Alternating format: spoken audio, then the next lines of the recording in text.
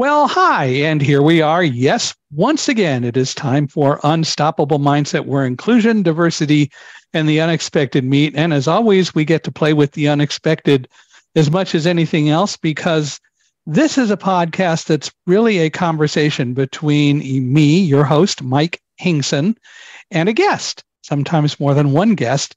And it's about having a conversation. So who knows where the conversations are going to go. But that's as much today the responsibility of Ashley Dunn as it is for me, because Ashley is our guest and she's the one that created some of the thoughts that we're going to put in the conversation. So Ashley, welcome to Unstoppable Mindset. Does that feel like a heavy weight on your shoulders now? No, this feels, I'm excited. I'm excited to be here. Thank you very much for the invitation. And I mentioned to you right before we started that I know that I'm a good company, not just with you, Michael, but with your previous guests as well. I've had the opportunity to listen to quite a few different episodes, and it's quite amazing when we really think about the human experience and the stories and how we've all taken these different paths to end up where we are. So I'm grateful to be in good company and excited to get started. Isn't it a lot of fun? And it's so enjoyable from my perspective to have the chance to talk to so many people like you and hear life stories and hear what people are doing and just have some great conversations. It really doesn't get any better than that as far as I'm concerned. Yes. So let's start by you telling us a little bit about you, where you're from originally and all that kind of stuff. And tell us about your life. Yes. So I am from Silver Spring, Maryland, which is a suburb right outside of the DC area. And my family is West Indian from the island of Grenada. And my mom is British, but her mom is from Grenada as well. And so my grandmother immigrated to the United Kingdom in the 60s. And she had my mom and her sister there. And then my dad is from Grenada, and my dad immigrated to the US in the 80s.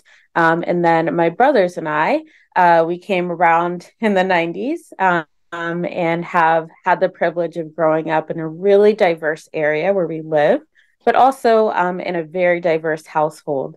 And that has very much shaped the way that I see the world, the way that I orchestrate my household now with my husband and my son, but also my understanding of diversity, equity, inclusion, and how those topics kind of form this synergy of myself. And I've been able to learn more about myself by learning more about diversity, equity, inclusion as a teacher for many years, as a student, growing up in, or going to school rather in an environment that wasn't so diverse, what that felt like, and now in my current career as a learning experience designer.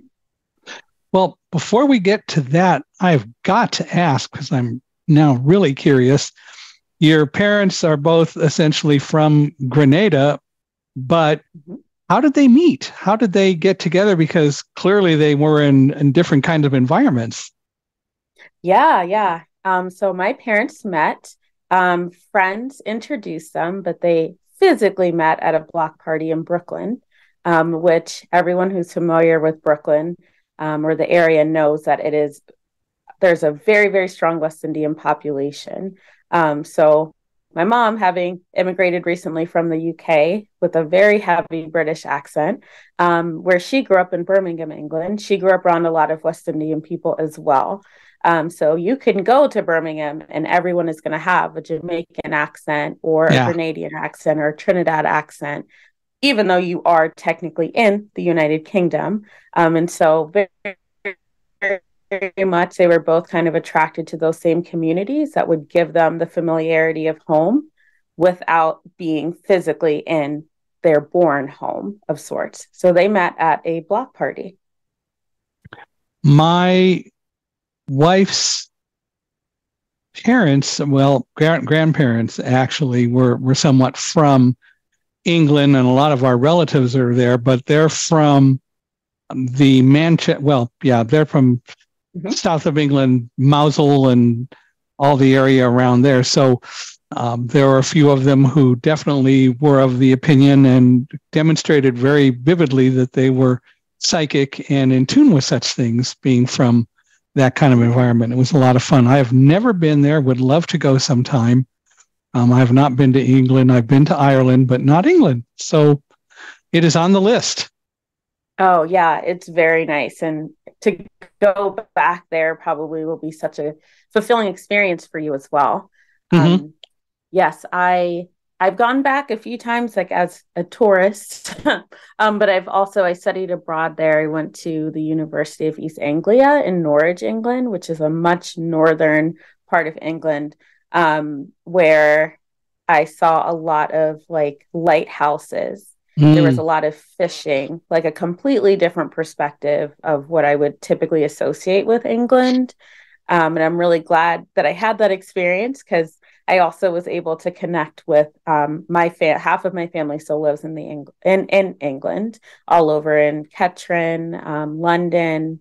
Some do live in Manchester as well. So we're all kind of spread out. So it was cool to kind of get to be a little bit of a tourist, but also feel like a sense of homecoming. I guess the big area where they lived was, well, Mousehole, as I said, but St. Ives and that whole area, and definitely fishing people in the family as well. Mm-hmm. Oh, yes, yes. So, when you were over there, I have to ask, did you tour a lighthouse? Have you been in any lighthouses? Yes, actually, I have. I was an English and Africana Studies major with a minor in education. And so when I went to my college and said I want to study abroad, they were like, where exactly does Ashley fit into this mix?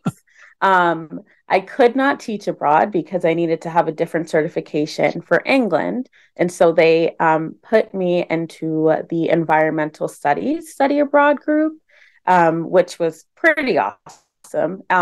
And one of the things that we studied during that time was like overfishing. We went to Norway and we had the opportunity to kind of see the sea levels rising and what was happening in the environment. And then where we were in England afforded us the opportunity to be able to go up into some of the lighthouses that were along more of the shore type areas, and get to see kind of how our ecosystem was working, but specifically what and how we were negatively impacting the environment. So that time I did get to go into a lighthouse, and spoiler alert, it takes a long time to get up there. There's a lot of steps. It is very narrow. Spiral staircase. Tight. Yes, that spiral staircase. And you can't turn back. So you need to commit to making it all the way up to the top and commit to coming all the way down, because there is nothing in between. You can't turn back because there are people behind you, or why?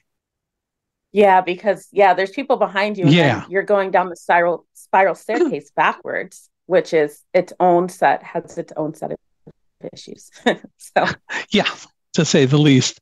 Yes. Well, we won't worry about lighting lighthouses and all those sorts of things. I collect old radio shows, and one of the most famous shows for more than 20 years is a show called Suspense. And one of the most famous suspense shows is an episode called Three Skeleton Key, which takes place at a lighthouse. And this ship appears and goes aground on the island or the shore where the lighthouse is. And there aren't people on the ship. It's infested with rats who all go up and try to get into the lighthouse. It's a great story. Oh, yeah. That sounds super interesting. Well, at the end, the ship leaves the shore.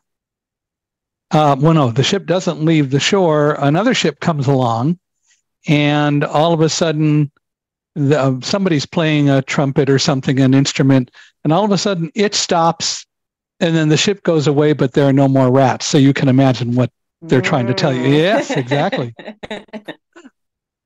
Three Skeleton Key. It's a great show. Vincent Price and other people played it in it as well, but Vincent Price was probably the most well known. Anyway, we'll leave that alone. But so you went to college, and what did you end up training to do or come out of college doing? Yeah, so I went to Dickinson College, which is a smaller liberal arts college in Carlisle, Pennsylvania. And I studied English. I double majored in English, Africana studies, and then I minored in secondary education. Hmm. And I came to many of those decisions as I got a little bit further along in my studies. I initially came to college saying I want to be a lawyer and I want to go into policy. And I had the vision that I would be able to go into education policy. And that was very much of interest to me at the beginning of my career, the beginning of my studies rather. And then as time went on, I thought, you know what, I actually want to teach. I want to engage with people. Maybe one day policy is somewhere down the line, but I don't want to read policy documents for a living. And so I kind of created this mix of what I wanted my degree to be, which would allow me to be an English teacher, but also allow me to use the English classroom to be a channel to celebrate the Black voice and Black experiences. And that is how I combine my Africana Studies degree with my studies in education. Wow. So very broad experience, no doubt about it. So did you come out of college and then go into teaching or what? Yes. So I went into a teaching program out of Baltimore where I taught with other women who were also going to teach. And we lived in community, which is, I guess, more of a colloquial term of we lived in a convent, which were former convents in the Baltimore area. So myself and these other women, we all lived together in what we called community. And whenever we had people over, including our family, they were always confused as to where they were going and how they were going to get there when they realized that our home was either attached to a church or attached to a Catholic school in that Baltimore area. Hmm. And so that is how that's how I started teaching. I was living in community and I started teaching in private schools in Maryland because I was a certified Pennsylvania teacher. And I could not pass my certification over before the time in which I graduated from Dickinson. Well, so you taught in private schools and kind of went on and taught from there. How long did you teach? So I taught in private schools for 4 years. And then I transitioned to public schools, again, back in that DMV area for an additional 4 years. So I taught for about 8 years in the classroom. And like most teachers, I know that your wife was a teacher, so she probably had multiple jobs throughout her career span. Yeah. Yep. So I like to say that I had a full-time teaching job, and then on the summers, I had completely different jobs. Also related to education, but teaching for different audiences. So I've taught for community colleges, I've designed curriculum for summer programs, and I did all of that within about the 9 years that I was in the classroom and actively teaching. I got my secondary teaching credential as well, but jobs took me elsewhere. Mm-hmm. But my belief is that all of us can be, and in some senses ought to be teachers in one way or another, especially those of us who are somewhat different from most people. And we can take a couple of different approaches. And when people start asking us questions, like they ask me questions about being blind, can present it, or you can take the opportunity to make it a teaching moment. And it's certainly the better way to go, is to let yourself be a teacher and recognize that that can be a very positive thing. Oh, no, absolutely. And I like the way that you described that. You know, there's something that I didn't anticipate that it was going to come with teaching. I think teaching, like when you're going through a teacher program, it's very much like pragmatic. Do this lesson, assign it to this. And one of the things I think that is missing from that is understanding how to speak to people, how to communicate with them, Yeah. how to acknowledge them, and how to speak life into them, if you will. And that is something that teaching has afforded me to do. It wasn't something that I picked up in a book necessarily, but over time and having that experience of teaching in a private school that was predominantly white, and in a public school where white students were the minority. Across that, I've had time to kind of reflect on what is it about teaching that gives you that experience, and how is it that you can work with students from a wide range of backgrounds, and what does that look like, and how is it that you kind of focus on the individual as opposed to grouping everyone together in order to make that connection that really has the impact. What kind of decision or determination did you make from all that as to teaching and so on? Yeah. Yeah. So, funny story. When I taught in Carlisle, I when I was getting my teaching degree, I was teaching at a school that I probably would not even have been able to imagine before that. It was a very small school where the school campus had the elementary school, middle school, and high school on a little bit less than an acre. And that school primarily served like a rural community, one that was very different to growing up in the DMV area. One where hunting was the key way that I had to figure out how to connect with students. Not only that, I was the only, like, one of the only Black people, let alone teacher and an authority figure at that particular school.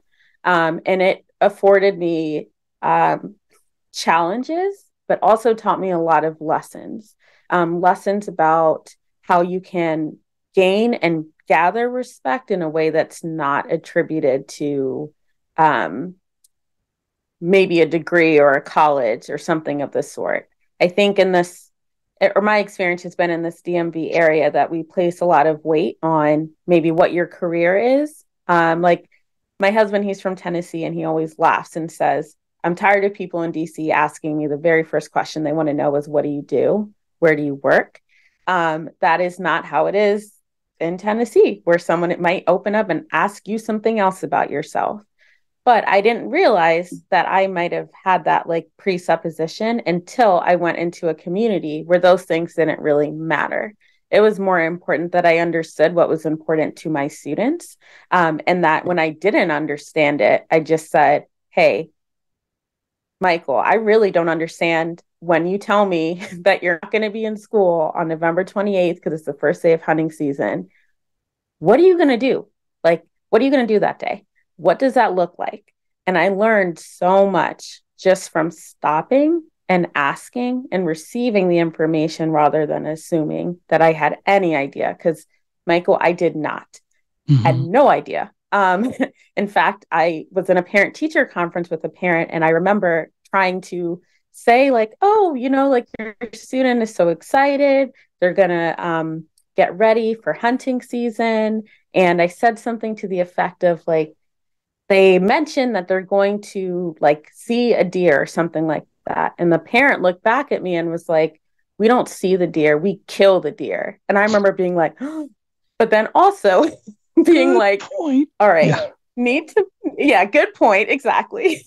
And clearly I missed that component of it. But what it taught me in that moment was like, yes, you're to elevate and celebrate something about that student, but you also need to make sure that you understand the culture to which resides there, and that you say, hey, I don't understand that. I'm willing to learn and to receive from you. There's nothing that I have that is going to be of more value, and having that kind of back and forth has really helped me to learn more about the world, more about experiences than I could have in any other way. So on the 28th of November, hunting season starts and kids miss school? Yes. So in this particular community, and I know it's November 28th because that's actually my birthday, And at the time, it was my 21st birthday. It was coming up, and I was like, "Oh, I'm so excited!" And then they were like, "We don't have school. Um, we don't have school." And I was like, We're "No doing that because it's school?" your birthday. Exactly. I was Yeah. like, oh, "Of course, it's a holiday." Um, but because hunting season is so prominent, schools will literally cancel that day because kids won't be there. So instead of pretending and marking them absent, you go with the culture and you acknowledge, like, this is important. It's going to happen. We're getting a day off. Everyone will be okay. And school can pick up the following day after everyone has had that opportunity to start the season. Do kids come back from that day with lots of stories? They do. Uh-huh. And in fact, one of my students came back with a prize for me. So, typically we think teachers, or in movies and stuff, we see that teachers get apples on their desk. Another spoiler alert, that doesn't really happen very often, or at least it didn't happen to me recently. But instead of getting an apple on my desk, one of my students bought me deer jerky. Oh. And yes. And I was like, okay, I had to give myself a little pep talk to be like, don't like freak out. Cause at the time, right, like the student had explained to me, after we kill the deer, we go hunting, we put it in like a cabin, and then they like salt it down for long periods of time. And all of this was like brand new to me. And I just remember he bought me a little brown paper bag, and he's like, "Mrs. Dunn," or at the time it was Williams, "Mrs. Williams, I want you to taste this." And I remember being like, this is a sign of respect, right? This is my opportunity here to not scoff, not say anything, because it doesn't have to do with me. It has to do with the gesture. It has to do with him saying, like, this is something for you, and I will receive that gift in the same way that I would receive an apple. And I did receive it, and I held on to it as being something that was just a sign of respect. It's a different culture, and more importantly, an opportunity for me to learn what this other culture is, and also where do I find myself in that position, especially as a teacher, being a Black woman and teaching, and they're like, how is she going to react? And I was like, it's important that I react with respect in the same way that I would like for someone to do for me. And how was the deer jerky? It was delicious and fresh. It definitely tasted better than like if you buy jerky at like another place. It was not the same. But it was good, and it was something that they did with their family, right? Like, but that jerky wasn't created the day before during the opening day of hunting season. It was not. So thank goodness for that, because that would have been a whole nother story. Yeah, well, that would take longer to do that. It is interesting to deal with different cultures and even within the U.S. and just different environments. I remember once being invited to Breathitt County, Kentucky, to do a speech, and it was a talk at a school. They had a program where they honored every student who had at least a C average starting in the 6th grade. And everyone got some sort of an award, but the higher your grades and the longer you had higher grades, the higher the award that you got, or the more recognition, if you will, to the point where by the time you graduated from high school, if you had an A average every grade from 6th grade on, there were like 1 or 2 people that actually got the most prestigious award. It was a wonderful time, but the event was held on a Monday evening in, it ended up being, I guess, in April. And I was told that the event would start at 5. I had so long to give my speech, and then and my speech would be the last thing because they did the awards first, which was great. But we had to end by 6:30 because the Kentucky Wildcats were playing in the championship March Madness football game, and no one was going to stay in the gym after 6:30. And I will tell you that I ended in time. 6:30 came, and by 6:31, the only people left in the gym were me and the people who were driving me back to the hotel. Yes, that is such a great exactly. So that experience of like, this is what's important to us, and Right everyone now. needs to Yes. adjust. Yeah. And, Yes. that's okay. It is perfectly okay Mm-hmm. for that.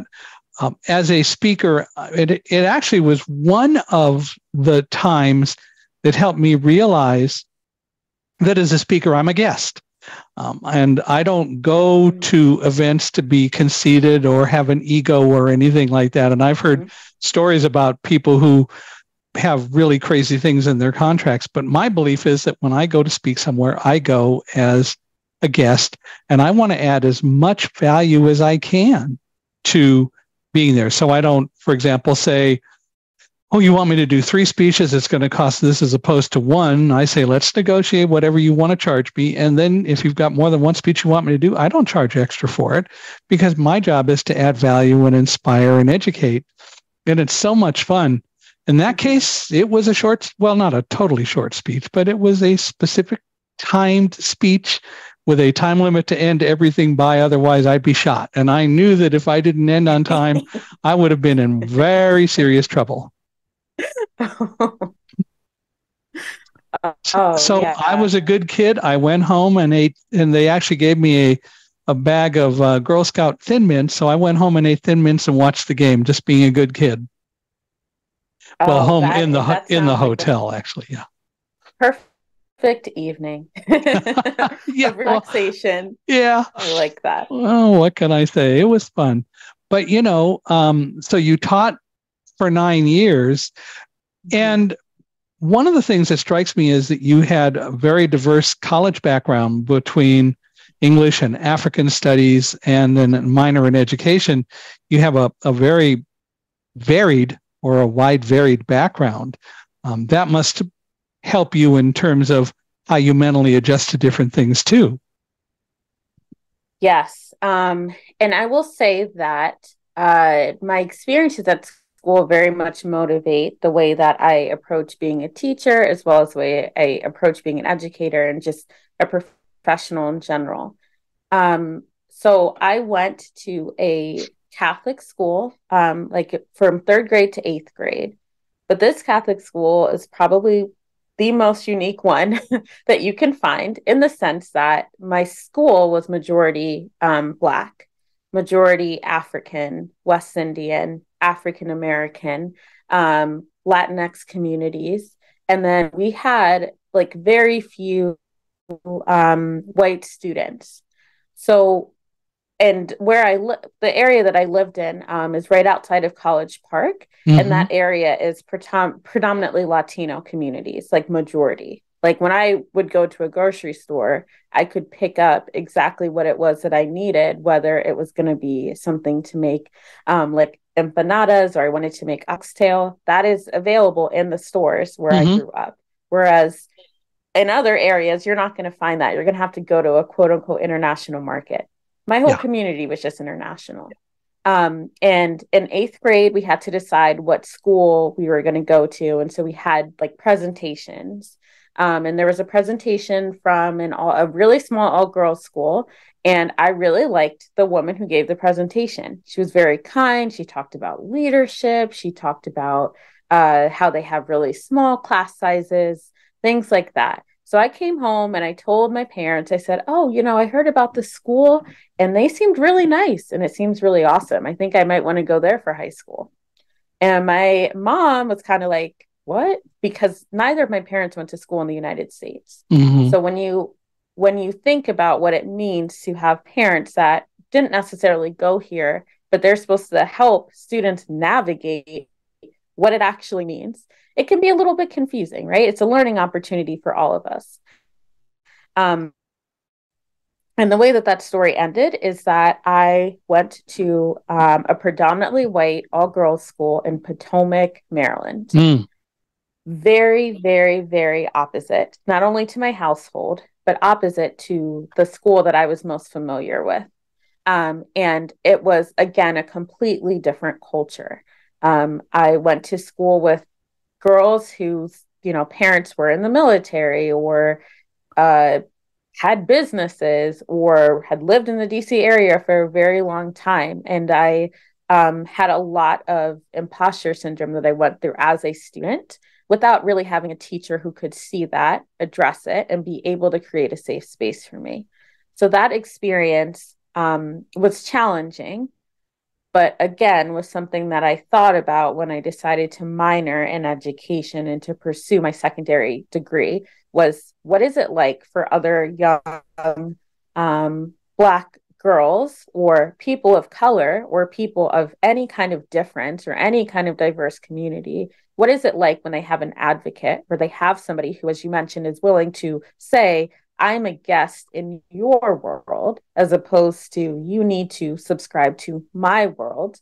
What is that like? And how can I make sure that I use that experience to help others and to give them the knowledge that they might need to be able to navigate those different and differing situations and navigate that change well, and navigate it with still a strong sense of self, not a sense of I have to completely get rid of my identity and assimilate into this, but rather how can I still be my authentic self within the space, and how can I create a safer space for those that come after me?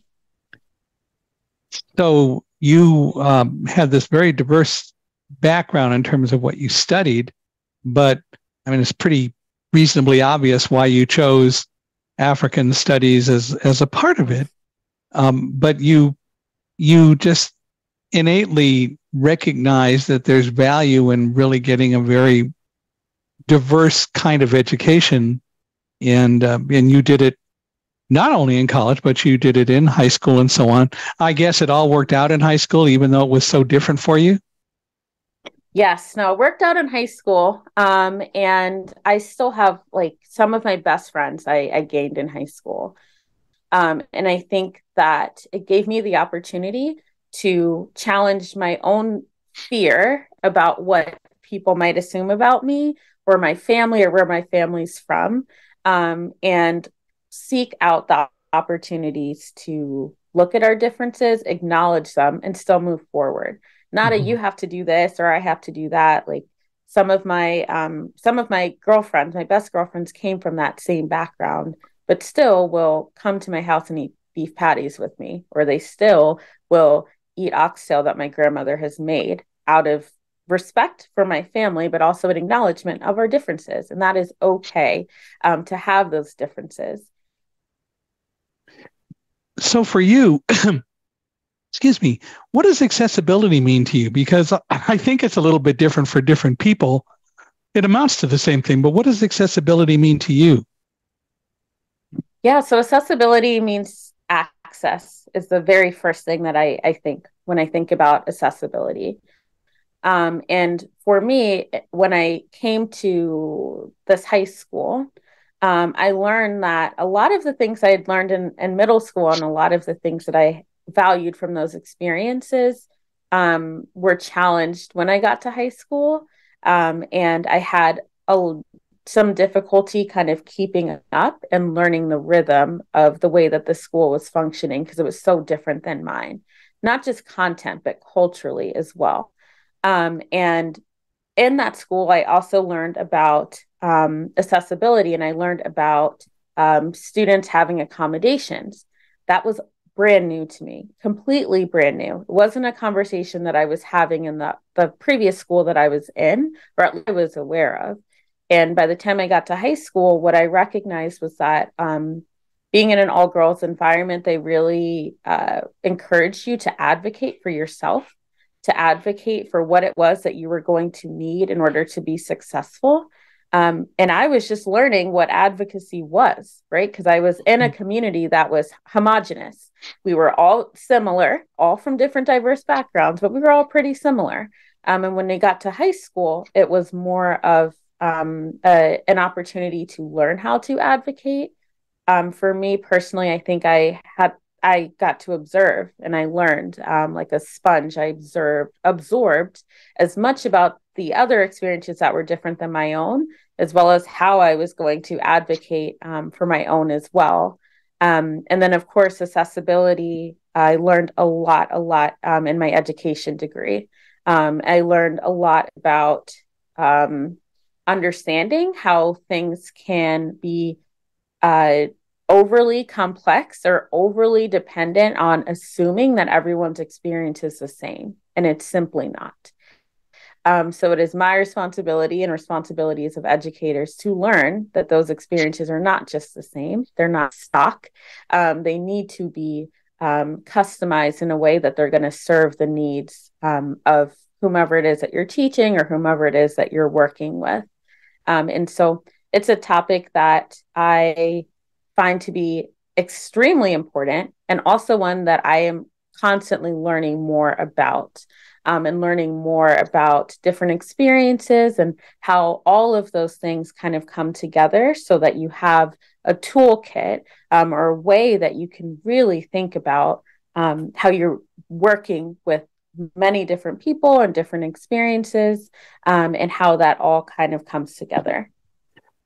Typically, if you talk to most people today about the whole concept of accessibility, they talk about people with disabilities and what's accessible or available and what isn't, as opposed to what may be occurring with other kinds of diverse backgrounds, whether it be race and gender and so on.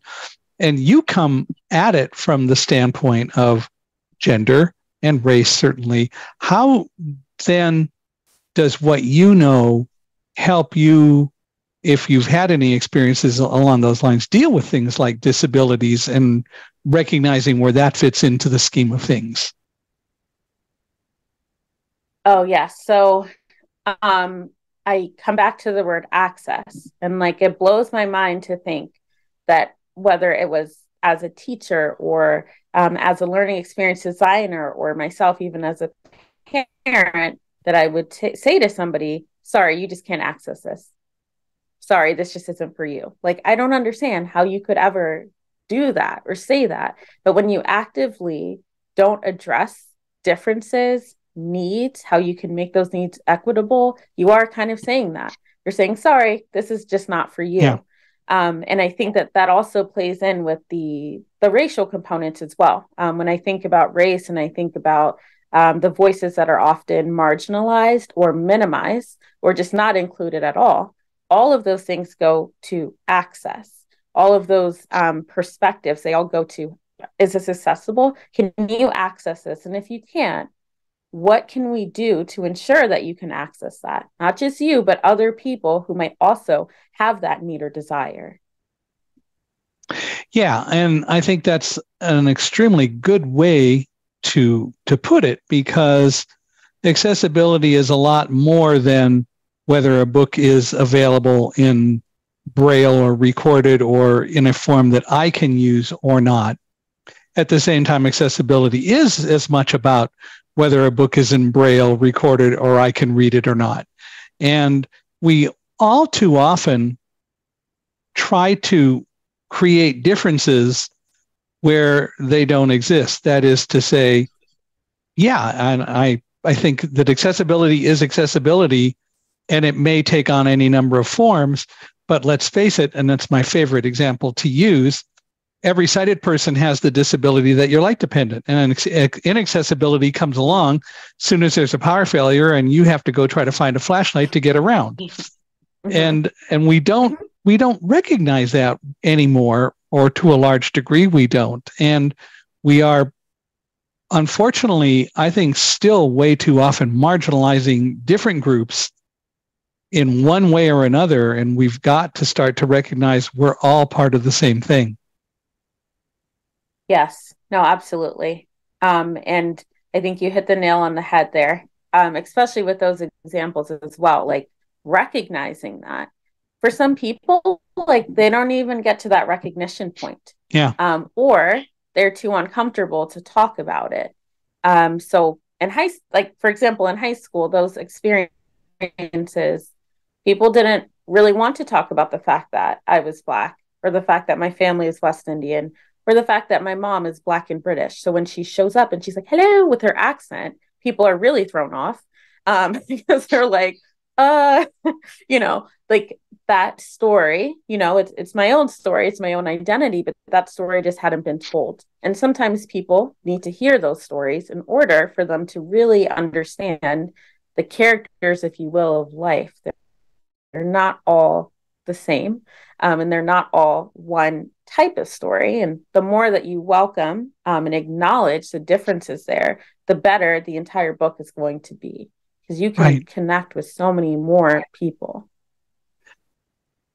One of the things I think a lot of people know is when we do these podcasts, I ask people to give me questions in advance to help me prepare. And so I'm going to ask one of the ones directly that you brought up.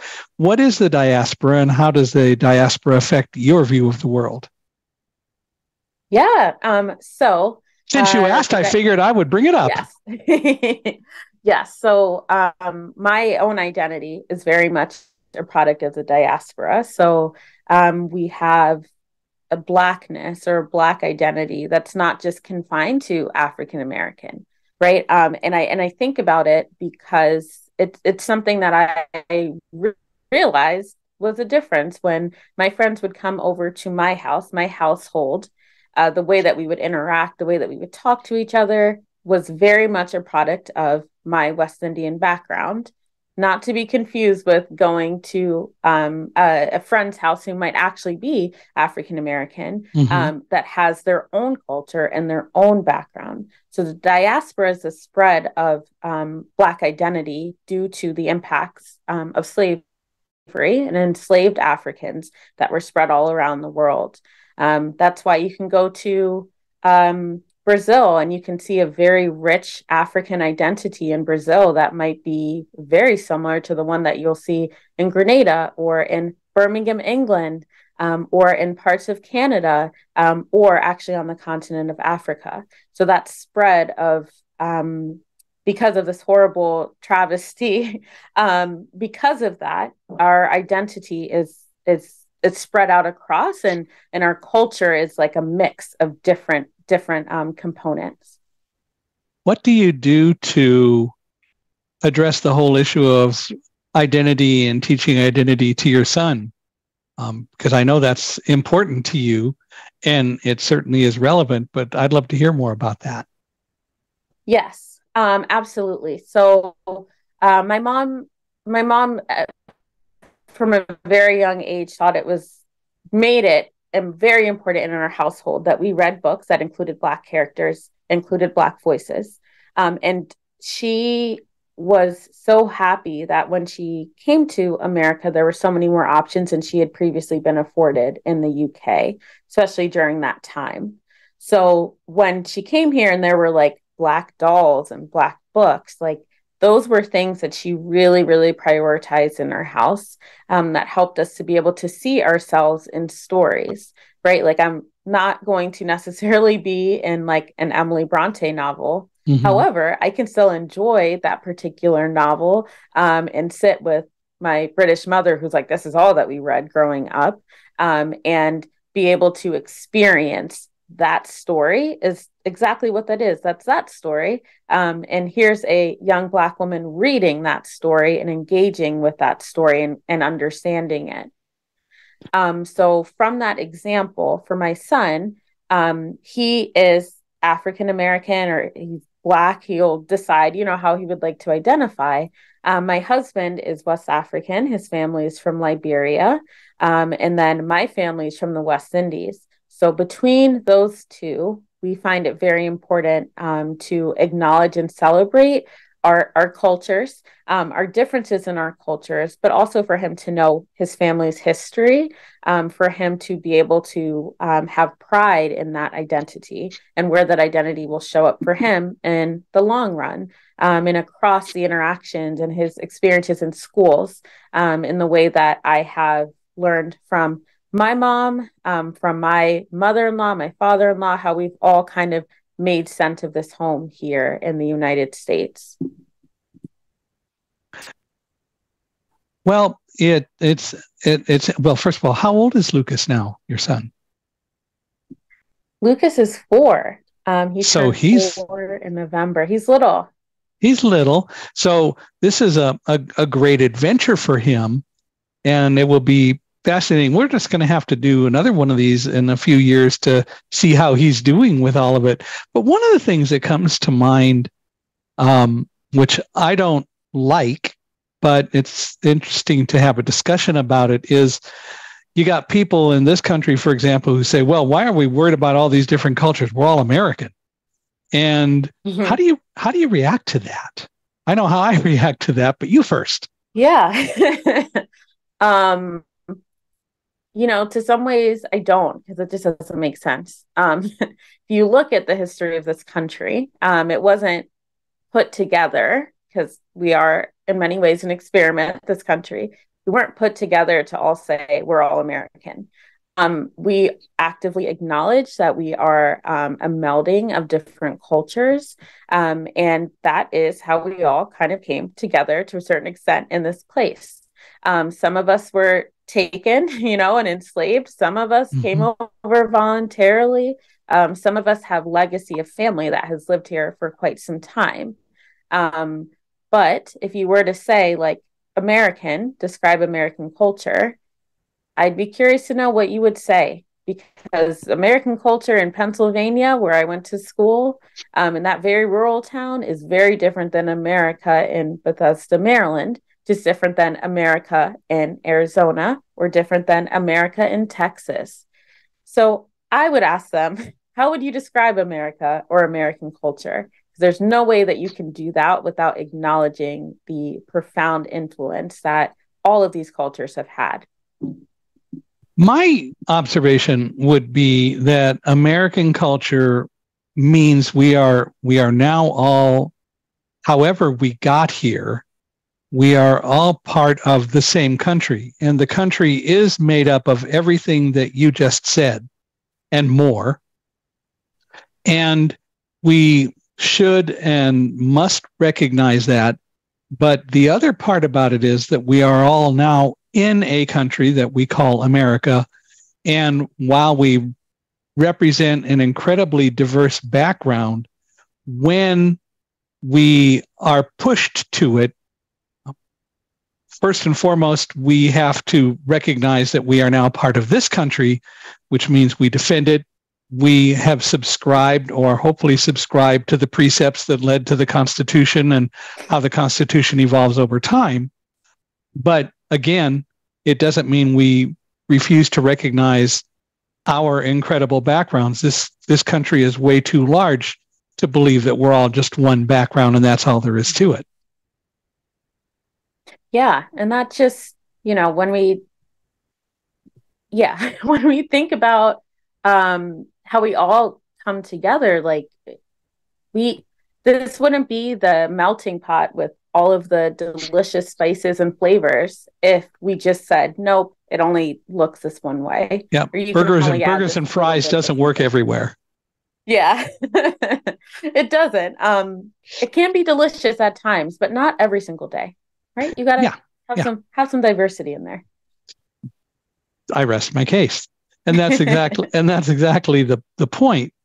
It is unfortunate that all too often, if we talk about diversity, the people who do get left out are people with disabilities. If you ask most people, what does diversity mean?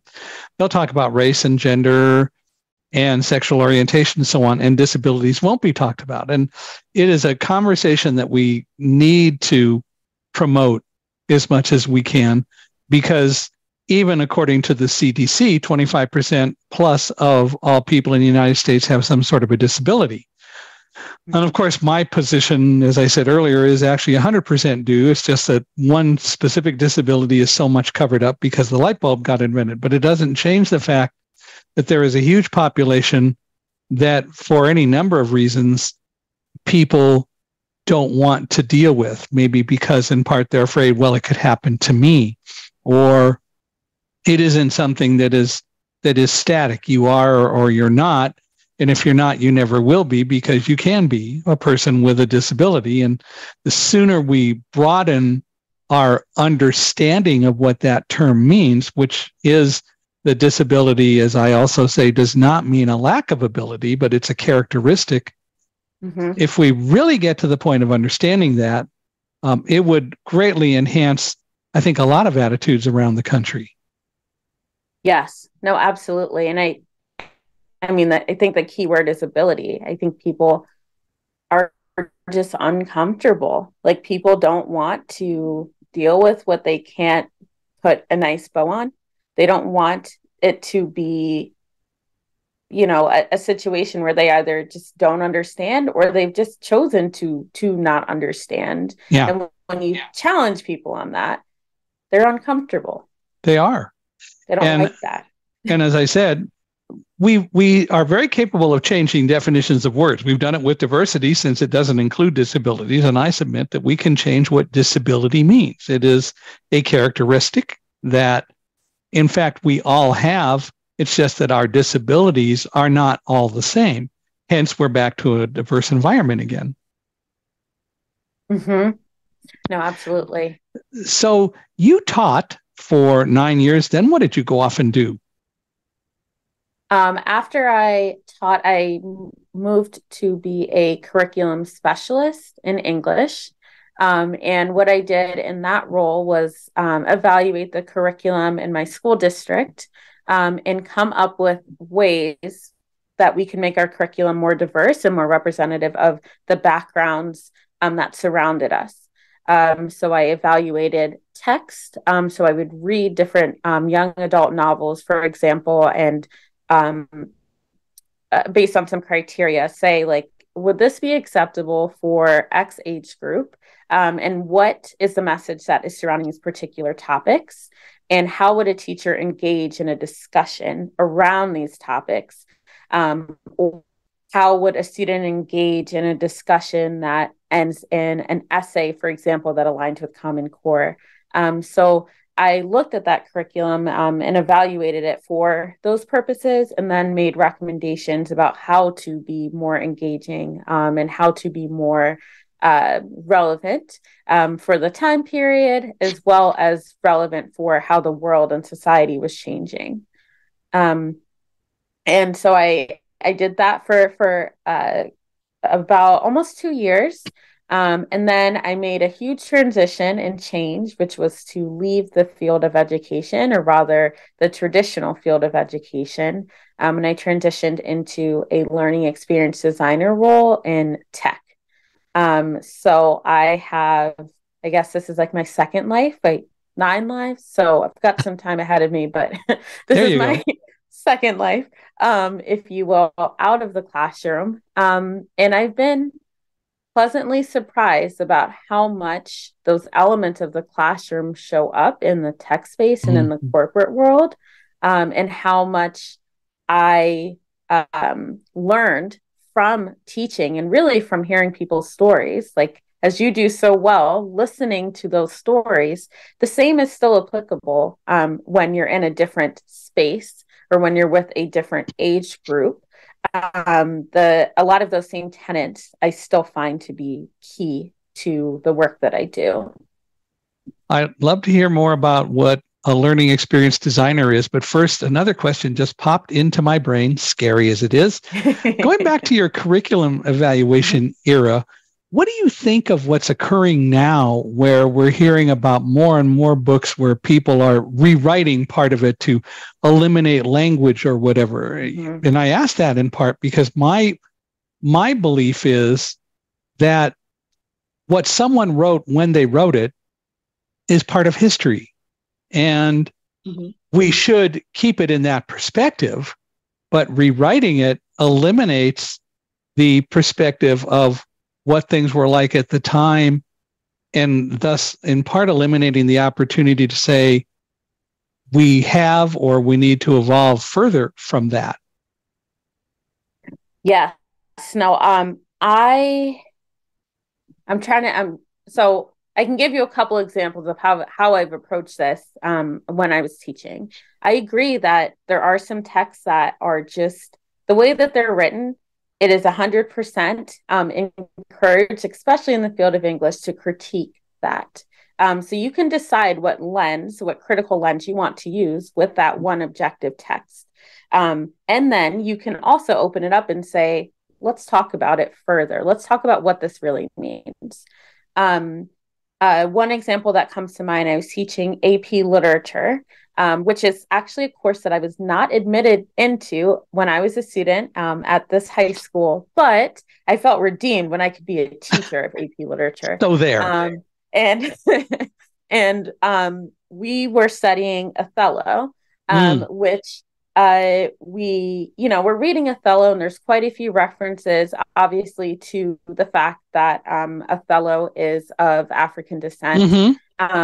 And that is quite controversial during the time. And, we had discussions around maybe what some of those words were reading them, what those words meant, like why we were saying the more as opposed to referring to him as his name.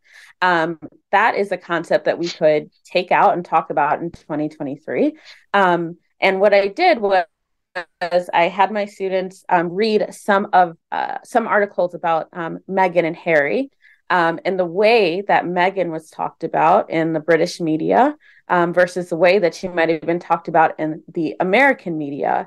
What were some of the differences and the nuances there that we saw? So we can read Othello and we can have question marks around what are they really trying to say here and who is Shakespeare? But we read that text in the way that it was written, but we can talk about it and discuss it in the way that those same concepts appear in the present. So I think you have to do both. You have to do both. Go ahead. I think the latest one I've heard about is now we're rewriting some of the James Bond books because there's some specific language regarding Blacks that is offensive.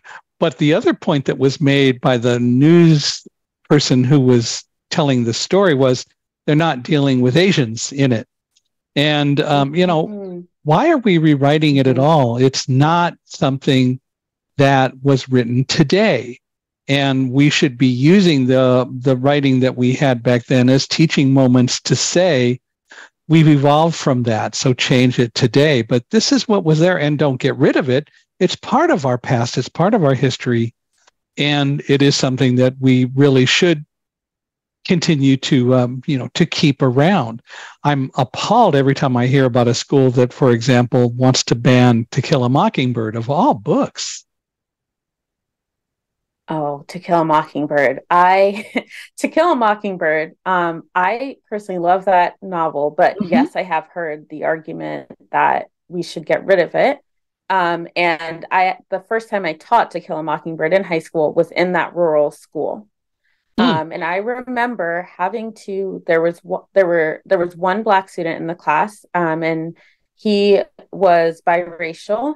I think his mom was white or his dad was Black. And I remember telling him, I pulled him aside and I was like, hey, we're going to be talking about to Kill a Mockingbird. And we're going to be talking about this particular scene. And I want you to know that I'm not going to ask you to speak up or say anything because it's not your job.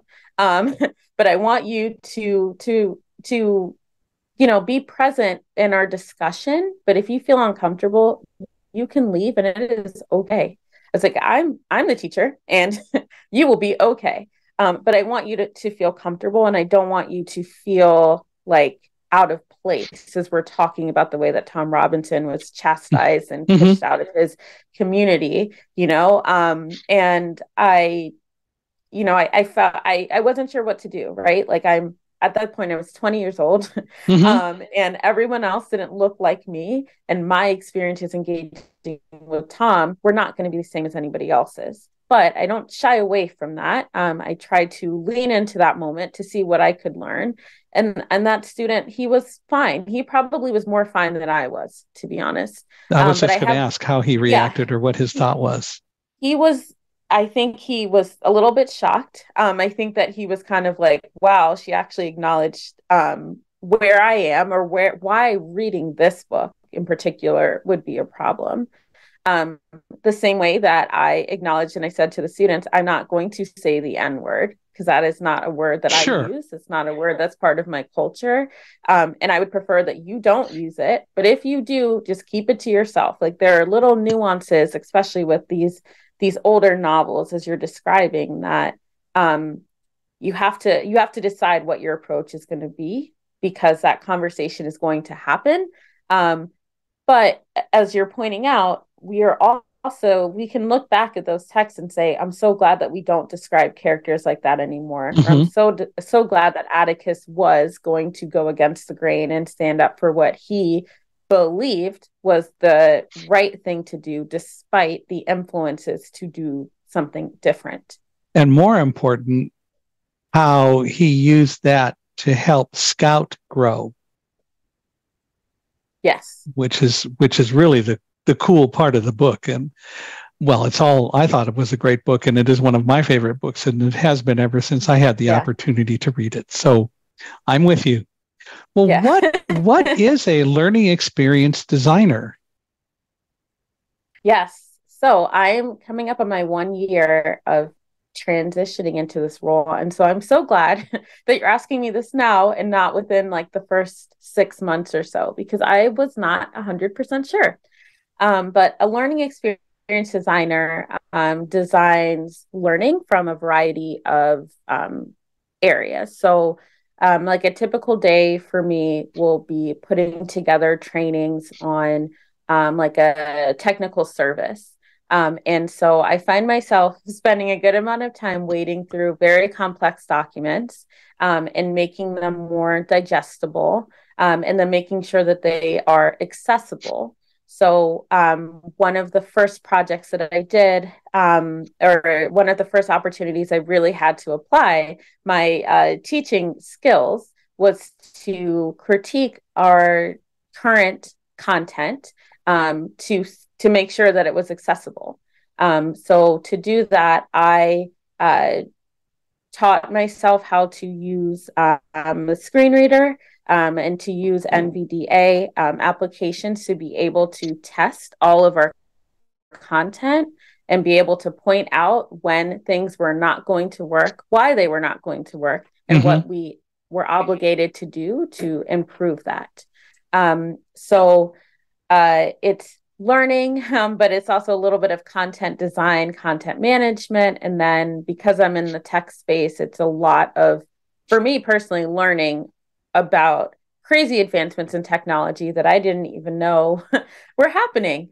And so I have had that opportunity, and definitely a window of influence to identify when our content was not going to be accessible, depending on who was going to take it, but also when our content was really complex and certain words are not going to localize well. They are not going to translate, and they are not, quite frankly, going to be at the 7th or 8th grade reading level. And I know that because I've taught those age groups. Mm-hmm. And so coming in with that perspective, I think has really kind of helped our content evolve to the level where it needs to be, where we can make sure it's accessible. But when it's not, we have a way to address it. Instead of just saying, oh, well, just do something else. No. We need to figure out how to improve this. What are our options and what do we have available to us? And there's also a large community that would love to help in any way if things come up that you can't answer yourself. And so I'm hoping that you do consult them, but that's pretty important to be able to do. Oh, yes. Because accessibility is a moving target, and not everyone is at the same level, needless to say, of understanding all of that either, which is always a challenge. Well, you also have your own business. Tell me about that, if you would. Oh, yes. So my business is called Nuggets of Knowledge. And in my business, I focus on working with students of color who are also on their educational journeys, similar to how I was, similar to needing to understand how a particular school might work, or what do I need to do to prep for the SAT, or man, I'm in AP literature and I don't understand any of these texts that we've gone through. And I have this test coming up and I need some help. And the name actually is a merger of my own experience, gaining that knowledge, but also a nickname that I have for my son is Nugget. And one of the reasons that teaching became particularly difficult for me was after I had my son, I had, very little maternity leave or opportunity to spend with him. And I was really hoping to find a different way that I could combine my love for learning, my passion for education with empowering others and empowering other parents. Because like when I became one, I was like, oh, wow, these parent teacher conferences make a lot more sense now than they did when I was 20 years old and didn't really have that perspective to go off of. So I tutor students, and then I also develop learning content for parents who are not educators who would like their child to develop, especially English language skills that will maintain and sustain their educational journeys. How do you think, here's a good thought-provoking question for you. How do you think that the artificial intelligence world, like ChatGPT and the Microsoft chatbot and so on, how do you feel that they can or will over time fit into helping things like nuggets of knowledge or just people in general in terms of getting knowledge as opposed to worrying about the bad side of it? Well, Michael, don't quote me, but I'm scared. I'm a little nervous.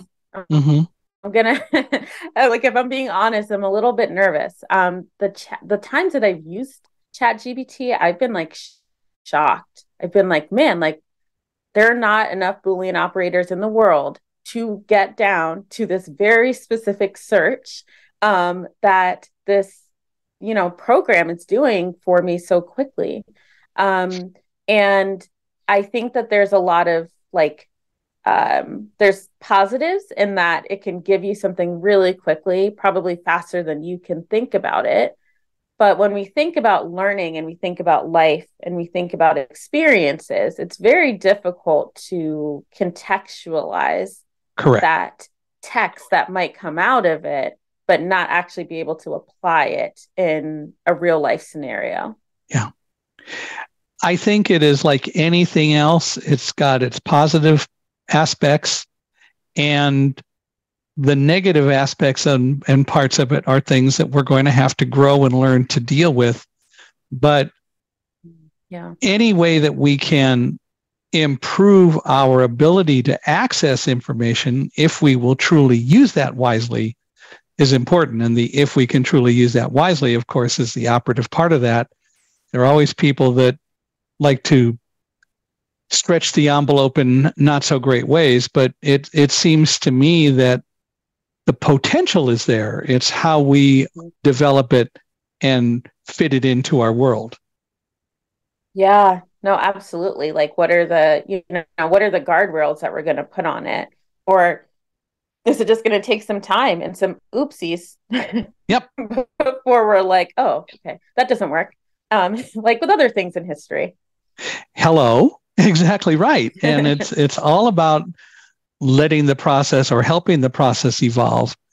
But to deny the existence and to say this is so horrible we can't use it anymore is not helping our ability to vision and grow either. Right. Yeah. No, absolutely. Absolutely. How long has Nuggets of Knowledge been in existence? I'm going into my third year. So I have actually been tutoring for 8 years or so.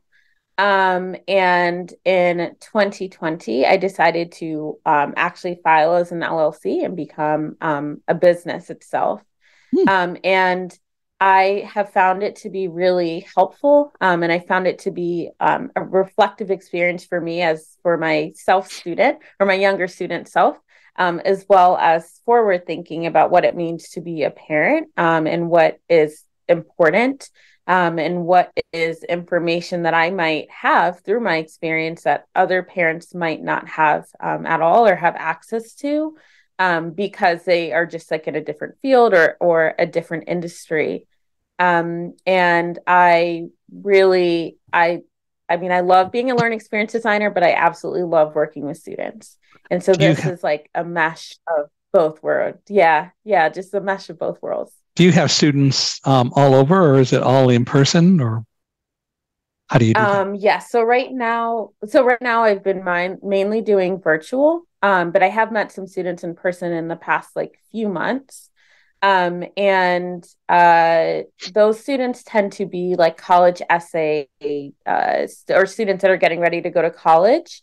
So they have a little bit more autonomy to be able to drive to places, as well as kind of talk about what they would like to see in their long-term future. And one thing that I did with Nuggets of Knowledge that really kind of helped me say, "Hey, Ashley, like try this and do it and commit to us," is that in the summer of 2020, I launched an entirely virtual summer program. That was a half day academic program, and I did grades 3 all the way up to grades 11. So I developed curriculum and I taught online. We did games, like we did like an escape room, a grammar escape room, which is a lot more fun than might sound from the title.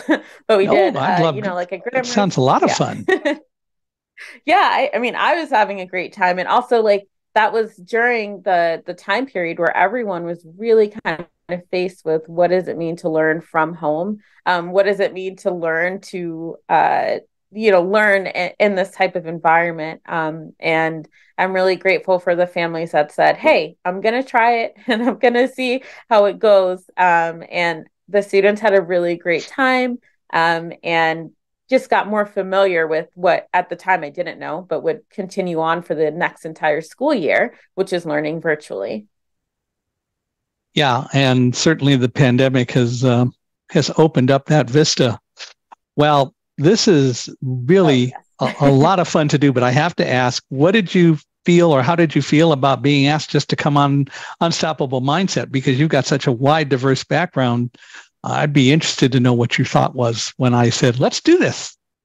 Yeah, I was a little bit shocked. I guess I wasn't expecting it. And I said to myself, like you've done some things recently, such as leaving the classroom. That was a big change. What happens if I just started saying yes more than I started saying no? And what would happen if I tried something new? And then we had like a call together, and I just felt like you had such a warm like spirit. I felt like you were very engaged. And so that made it even more so that I was like, it's not just any invitation. It's an invitation from Michael, who's an esteemed author, who has lived this amazing life, and to spend time and to share little nuggets of my own life with you it's an experience that I cannot pass up on. And let me just say, I didn't pay her to say that, sports fans. So, well, thank you. What would you like the audience to take away from all of this? And that'll be my last question, because we've been going a long time here and we're having so much fun. Yeah. Must be dinner time for you, but go ahead. I would love for the audience to, yeah. No, I would love for the audience to just kind of look around and think about who are those people in your life that you can learn more about. What do their stories have that will challenge you or change your perspective? And a little bit about your own story. I believe that everyone has a story, everyone has a culture, everyone has a perspective. I just think that some people spend more time thinking about their identity because how they show up in the world than others do, when they can just kind of go along with the flock. But I would encourage everyone to look for those opportunities to learn something new or to do something new, and to really grow your mindset and your perspective, because it's amazing what happens when you take that path.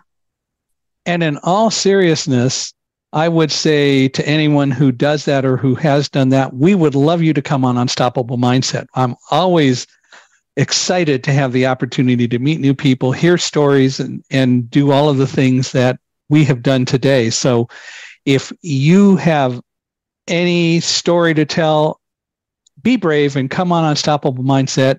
And I promise we'll have fun. Did we have fun today? We had so much fun. I would encourage you all to say yes to the invitation, and think about yourself as having something to say and having a story. And come and invite yourself. And I'll talk to you about that in just a minute. But for Ashley, how can people reach out and learn about you, learn about Nuggets of Knowledge, and so on? Yes. So my name is Ashley Dunn on LinkedIn. I'm always happy to connect with people. I'm into talk, especially my former teachers out there. And Nuggets of Knowledge. I have a Facebook page where I post nuggets of knowledge about weekly. Last month, we did a whole Black History Month series with Black text that you can read with your students immediately. And I have an Instagram, which my handle is Teach with Ash D. And I also have, I think I mentioned my LinkedIn. So LinkedIn, Facebook, Instagram. Those are the main ways. And what's the Facebook? Channels. What's the Facebook page called? How do people find Nuggets of Knowledge. Okay. Oh yes, it's Nuggets of Knowledge LLC. So okay. I am a business. I have a Facebook business page. Do you have a website? Yes, I have a website as well. Thank you, Michael. You're so good at this. My website is nuggetsofknowledgellc.com. There you go. Well, I hope people will reach out. I hope that they will take the time to meet you and make contact and get to know you and can share like you're sharing. And I think that will be a lot of fun to do. So I hope that you will get some insights from people and some people for Nuggets of Knowledge courses and so on. And I want to thank you again for being here. And now, if anyone would like to come on Unstoppable Mindset and invite yourself, that's perfectly fine. You can do so by emailing me, Michael H.I., M-I-C-H-A-E-L-H-I, at accessibe, accessibe.com, Michael H.I. at accessibe.com, or go to Michael Hingson, HINGSON.com/podcast. And you can see all of the episodes there, as well as reach out to me. And I would love to hear from you either way. And of course, you can, and maybe a lot of you have already done so, found us on other podcast places. Anywhere where podcasts are available, you are able to find us, and I hope that you will. And please give us a 5-star rating. I'll appreciate it. Ashley will appreciate it. We like getting good ratings and good vibes from people. Yes, absolutely. So I hope that all of you will do it. We're glad that you came today. And Ashley, especially, I'm glad that you were here. And I want to thank you one last time for being here with us today on Unstoppable Mindset. Thank you so much.